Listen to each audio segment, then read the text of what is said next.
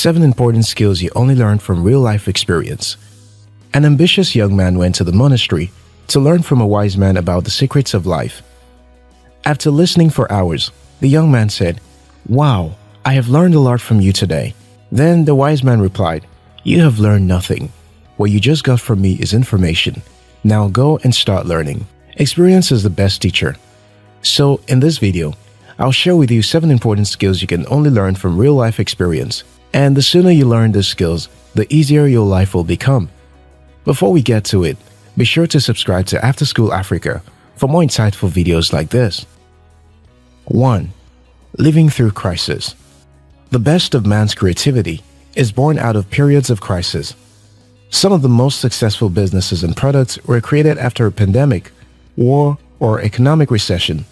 While the mass of people were living in despair, the great inventors, innovators, and creators were reimaging the world.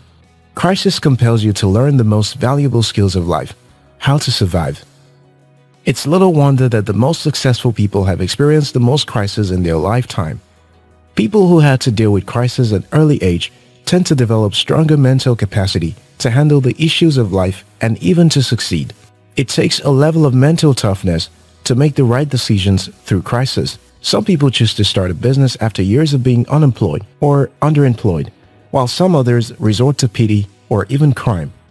Developing the ability to deal with crisis is so important that some wealthy parents have to create artificial crises for their children to get them to learn valuable life lessons. They know that these lessons cannot be taught from lectures at the dining table. It is through crisis that we discover who we really are and what stuff we are made of.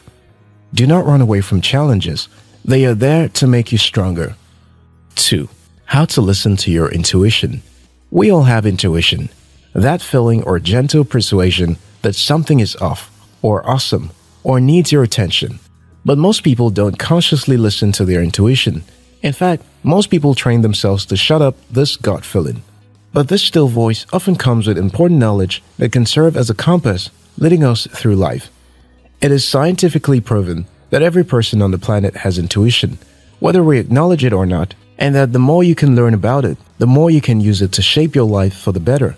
Jim Ovia, in his book, Africa, Rise and Shine, mentioned how his intuition led him to develop interest in computer, even when very few people knew about its applications.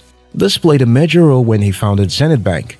Steve Jobs also attributes his decision to the paths he had taken through life as emerging from intuition. No one or book can teach you how to follow your intuition. It's a skill you have to learn through deliberate practice. Sometimes, your intuition may go against all conventional wisdom. It takes a level of self-awareness to identify that voice and follow its leading. The sharper your intuition, the better off you'll be. 3. How to say no. In my primary school days, there was this song we sang during assembly. The word was something like this: wherever you go, wherever you be, do not say yes when you mean to say no. It was a sweet song, but many of us didn't take the advice of that song to adulthood. Kids are a lot better at saying no than adults. But as kids grow up, they are taught that saying no is impolite or unacceptable. Saying no when you mean no and yes when you mean yes is something a lot of grown-ups struggle with. We often do this when we don't want to offend the other parties. And this stems from the fear of rejection. We don't want to disappoint someone, make them angry, hurt their feelings, or appear rude. As we mature, we realize that sometimes people make unrealistic demands from us without understanding our situation. Society makes a lot of demands from us, so much that you have to learn to say no to a lot of things to retain your sanity.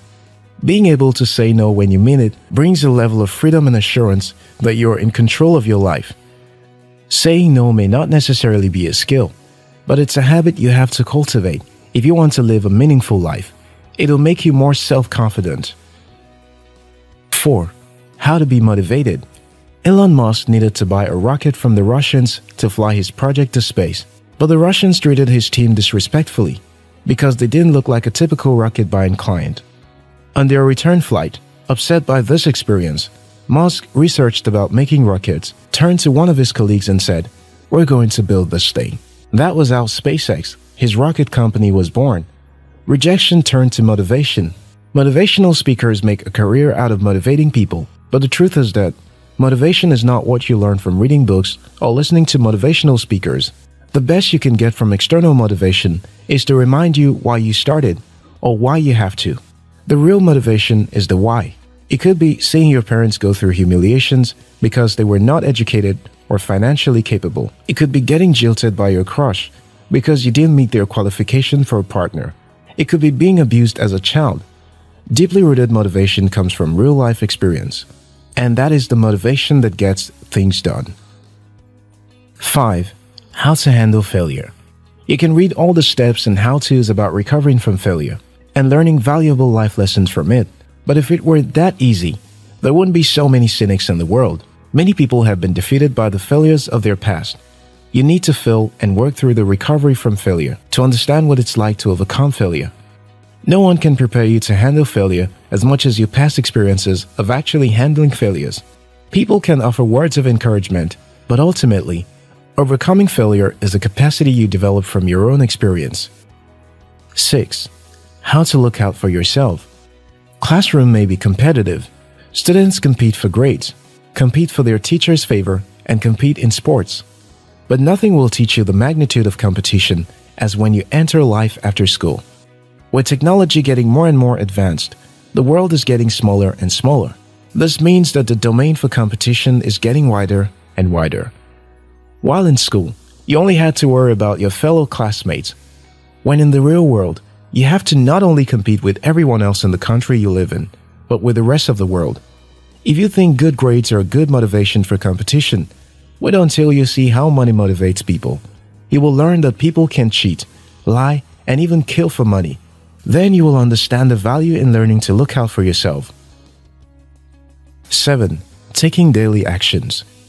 Success is not achieved by momentary pep talks or a one-time rush of emotion. It is achieved from focused, consistent daily habits, and this comes with a lot of boring process. You can learn from a lot of reading and listening from the experiences and knowledge of other people. It can open you up to a world of opportunities and possibilities, and this is a great way to learn. But remember that a spectator outside the pitch sees things differently from the player on the pitch. It takes getting on the pitch to really understand how the game is played. Life is tough, but it will become easier when you learn how to live through crisis. Listen to your intuition. Say no when you mean it. Motivate yourself. Handle failure. Look out for yourself and take daily actions. If you found this video helpful, we'll appreciate if you like and share it with someone. If you're yet to subscribe to After School Africa, now's a good time to hit the subscribe button. Until next time, your success matters.